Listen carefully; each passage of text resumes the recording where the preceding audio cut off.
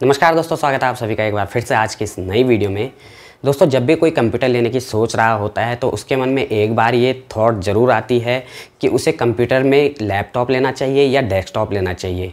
आज की इस वीडियो में मैं आपको कुछ ऐसे ही पॉइंट्स के बारे में बात करूंगा जिससे आप बहुत इजीली डिसाइड कर पाएंगे कि आपके लिए लैपटॉप ज़्यादा बेटर है या फिर डेस्कटॉप।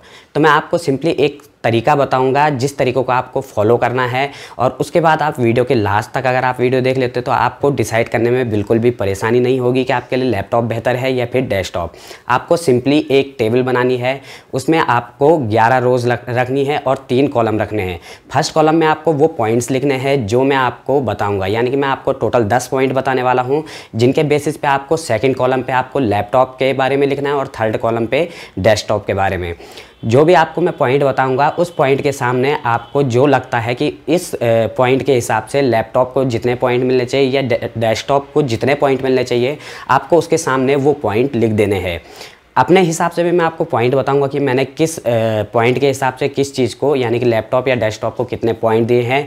लास्ट में आपको वो सारे पॉइंट कैलकुलेट करने हैं, और इनमें से जिसके भी पॉइंट लास्ट में कैलकुलेट करके ज़्यादा होते हैं वो चीज़ आप डेफिनेटली ले सकते हैं बिना किसी शक के।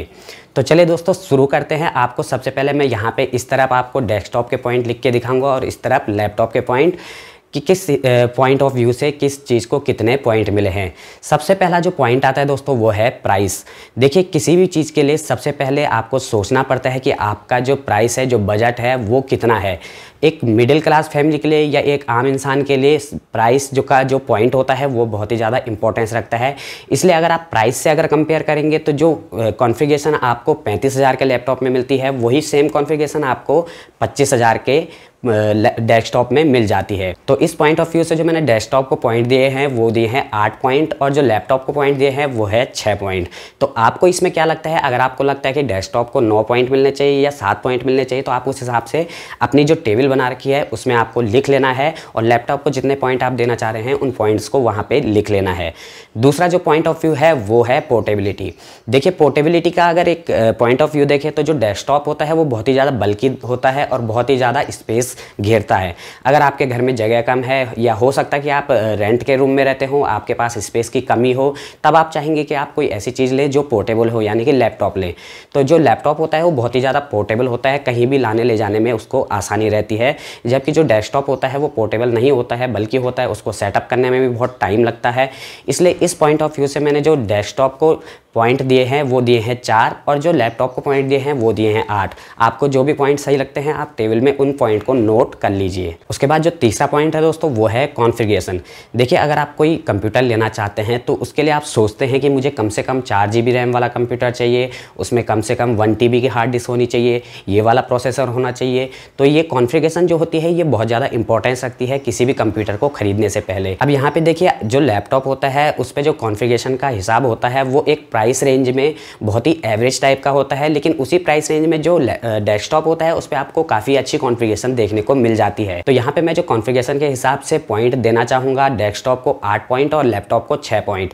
इन पॉइंट्स को भी आप अपनी नोटबुक में नोट कर लीजिए, आप किस चीज़ को कितने पॉइंट देना चाहते हैं। उसके बाद जो अगला पॉइंट है और बहुत ही ज़्यादा इंपॉर्टेंट पॉइंट है वो है अपग्रेड का पॉइंट।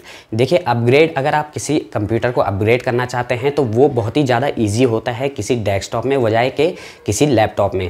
अगर आप किसी भी चीज़ को लीजिए, रैम को लीजिए, हार्ड डिस्क को लीजिए, प्रोसेसर को लीजिए, या फिर उसकी आप डिस्प्ले चेंज करना चाहते हैं, जैसे डेस्कटॉप में आप मॉनिटर चेंज करना चाहते हैं, या फिर आप कोई भी और उसके अदर कंपोनेंट चेंज करना चाहते हो, जो अपग्रेड होता है वो डेस्कटॉप में बहुत ईजिली हो जाता है। जबकि जो लैपटॉप होता है उसमें आप हार्ड डिस्क तो एक्सटर्नल यूज़ कर सकते हैं, उसके अलावा आप रैम भी चेंज कर सकते हैं, अपग्रेड कर सकते हैं, लेकिन बाकी चीज़ें जो होती है बहुत ही ज़्यादा मुश्किल हो जाती है अपग्रेड करनी। अपग्रेड के पॉइंट ऑफ व्यू से देखा जाए तो मैं डेस्कटॉप को 9 पॉइंट देना चाहूँगा और जो लैपटॉप है उसको 4 पॉइंट देना चाहूँगा। आप जितने भी पॉइंट इनको देना चाहते हैं आप अपनी नोटबुक में नोट कर लें। अगला और जो 5वां पॉइंट ऑफ व्यू है वो है डिज़ाइन का।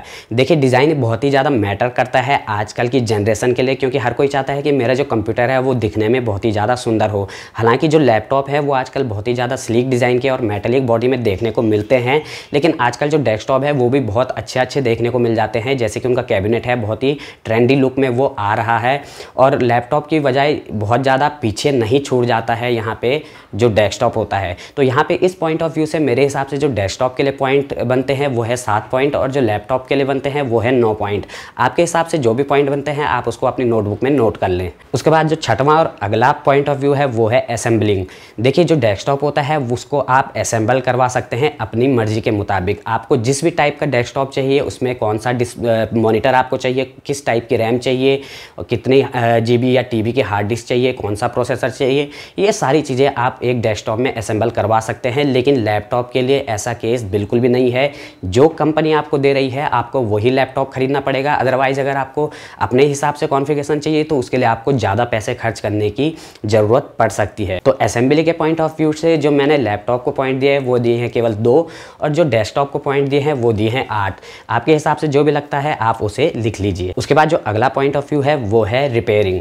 देखिए जब भी हमारा कंप्यूटर ख़राब होता है तो उसको रिपेयर करना बहुत ही ज़्यादा ज़रूरी होता है, या फिर हमारे पास इतने पैसे तो नहीं होते कि हम उसे बेच के दूसरा नया सिस्टम जो है, नया PC खरीद लें।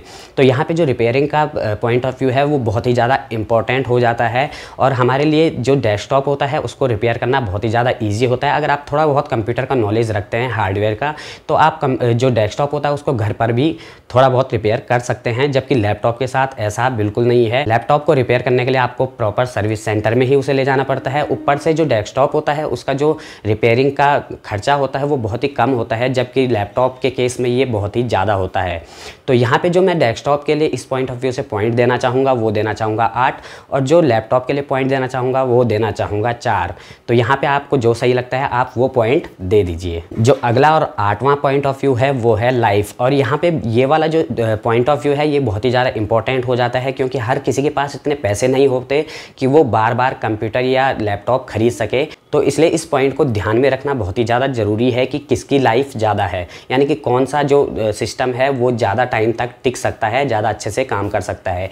तो मेरे हिसाब से जो डेस्कटॉप होता है उसकी जो लाइफ होती है वो बहुत ही ज़्यादा होती है। मैंने एक वीडियो बनाई थी जिसमें मैंने अपना 20 साल पुराना डेस्कटॉप को रिव्यू किया था। आपने अगर वो वीडियो नहीं देखी तो आप जाके मेरे चैनल पर वो वीडियो देख सकते हैं। तो आप लगा लीजिए कि 20 साल पुराना कंप्यूटर भी अभी मेरे घर पर बहुत अच्छे से काम करता है। लेकिन यहीं अगर लैपटॉप के केस में अगर आप देखते तो लैपटॉप मोस्टली 4, 5 या 6 साल में ख़राब होने लग जाते हैं। उसके बाद तो वो उनकी कंडीशन इस तरह की हो जाती है कि वो रिपेयर होने लायक भी नहीं रहते, और अगर रिपेयर हो भी जाते तो वो बहुत ज़्यादा उनमें खर्च करना पड़ता है। तो यहाँ पे इस पॉइंट ऑफ व्यू से मैं जो डेस्कटॉप को पॉइंट देना चाहूँगा वो है 9 पॉइंट और जो लैपटॉप को पॉइंट देना चाहूँगा वो है 4 पॉइंट। तो आपके हिसाब से जो भी आपको ठीक लगता है आप वो पॉइंट दे सकते हैं। अब जो 9वां पॉइंट है वो भी बहुत ज़्यादा इंपॉर्टेंट रखता है, क्योंकि आजकल जो बिजली है वो काफ़ी ज़्यादा महंगी है। हालांकि दिल्ली में केजरीवाल जी ने काफ़ी हद तक फ्री कर रखी है, लेकिन फिर भी यहाँ पे जो पावर कंजप्शन होता है वो डेस्कटॉप के मामले में बहुत ही ज़्यादा होता है बजाय लैपटॉप के। लैपटॉप का जो पावर कंजप्शन होता है वो बहुत ही कम होता है। अब इस पॉइंट के साथ मैंने एक पॉइंट और जोड़ा है इको फ्रेंडली का। ये पॉइंट मैंने इसलिए जोड़ा है क्योंकि एक्चुअल में होता ये है, मशीन की जो थ्योरी होती है वो ये कहती है कि जो मशीन ज़्यादा पावर कंजप्शन करेगी वो मशीन ज़्यादा इको फ्रेंडली नहीं होगी, यानी कि कम इको फ्रेंडली होगी। अब क्यों होगी? आपने देखा होगा डेस्कटॉप को अगर ये आपने यूज़ किया होगा कहीं साइबर कैफ़े में या कहीं भी, तो वो बहुत ज़्यादा पावर कंज्यूम करता है। उसके साथ साथ वो बहुत ज़्यादा नॉइज़ पॉल्यूशन भी करता है और उसके अलावा वो बहुत ज़्यादा हीट भी प्रोड्यूस करता है, जिसके हिसाब से हम कह सकते हैं कि जो डेस्कटॉप होता है वो इको फ्रेंडली नहीं होता है या कम इको फ्रेंडली होता है, और जो लैपटॉप होता है वो ज़्यादा इको फ्रेंडली होता है बजाय डेस्कटॉप के। तो इस पॉइंट ऑफ व्यू से मैं डेस्कटॉप को देना चाहूँगा 4 पॉइंट और लैपटॉप को देना चाहूँगा 8 पॉइंट। और जो दोस्तों 10वां और आखिरी पॉइंट ऑफ व्यू है वो है बैटरी बैकअप। आपने देखा होगा कि अगर आपके घर में इन्वर्टर नहीं है तो आप डेस्कटॉप को बहुत ज़्यादा देर तक नहीं चला सकते एक यूपीएस के बलबूते पे, क्योंकि हाँ एक यूपीएस भी आता है डेस्कटॉप के साथ, लेकिन उसका जो बैटरी बैकअप होता है वो 5-10 मिनट से ज़्यादा डेस्कटॉप को नहीं झेल सकता है, जबकि जो लैपटॉप होता है वो 2-3-4 घंटे के बैटरी बैकअप के साथ आते हैं। जिसके हिसाब से अगर आप देखेंगे तो जो लैपटॉप का बैटरी बैकअप है, अगर इमरजेंसी में लाइट चली गई, आपके घर में इन्वर्टर नहीं है, तो आप जो लैपटॉप है उसमें अपना कोई ज़रूरी काम बिना किसी लाइट के और बिना किसी टेंशन के कर सकते हैं। तो इस पॉइंट ऑफ व्यू से जो मैंने डेस्कटॉप को पॉइंट दिए हैं वो है 2 पॉइंट और जो लैपटॉप को पॉइंट दिए हैं वो है 8 पॉइंट। तो अब दोस्तों इन 10 पॉइंट ऑफ व्यूज़ के हिसाब से आपने डेस्कटॉप और लैपटॉप को अलग अलग पॉइंट दे दिए होंगे। अब मैं चाहूँगा कि आप वो जो पॉइंट है उनको कैलकुलेट कर लीजिए और जिसका भी सम या टोटल ज़्यादा आता है आप बेशक उसे खरीद सकते हैं और वही आपके लिए ज़्यादा बेटर रहेगा। और एक चीज़ आप मैं प्लस पॉइंट जो डेस्कटॉप का बताना चाहूँगा, आज आप किसी भी प्रोफेशनल को देख लीजिए, वो हमेशा डेस्कटॉप ही यूज़ करता है। मैक्सिमम 99% जो प्रोफेशनल्स होते हैं किसी भी काम के लिए डेस्कटॉप का यूज़ करते हैं, क्योंकि डेस्कटॉप के लिए बहुत ज़्यादा अच्छी अच्छी चीज़ें होती है, जैसे कि उसको अपग्रेड किया जा सकता है, सबसे बड़ी बात जो होती है।